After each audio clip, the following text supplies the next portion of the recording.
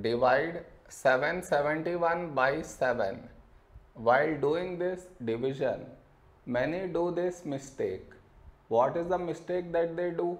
I will let you know.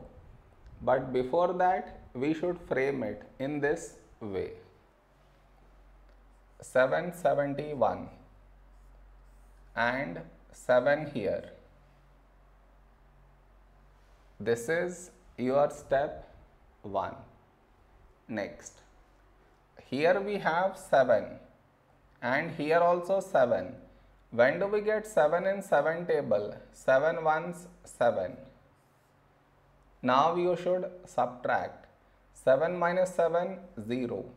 After this, bring down the beside number. So 7 down. Now 7, when do we get 7 in 7 table? 7 ones 7. Now you should subtract 7 minus 7, 0. After this, bring down the beside number. So 1 down. After this step, the mistake happens, and the mistake is this. Here we have 1 and here 7. 1 is smaller than 7. So what many do is, they directly put dot and take 0, which is wrong. Why is it wrong? Because just now you brought this number down, and in the same step you want to put dot and take 0, which is wrong.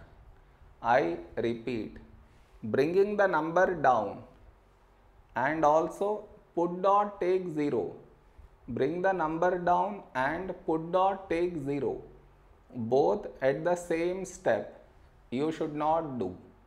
Instead, what you should think of doing is, what number should we write here? If I take 1, we will get 7, but 7 is larger than 1. So what we should do is, we should take 0. So 7 into 0, 0. Now you should subtract 1 minus 0, 1. Over here, we did not bring any number down, and 1 is smaller than 7. So now you can put dot and take 0. So 10. A number close to 10 in 7 table is 7 ones 7. Now you should subtract 10 minus 7, 3, and continue the division. I am not doing that. Did you understand where the mistake happens?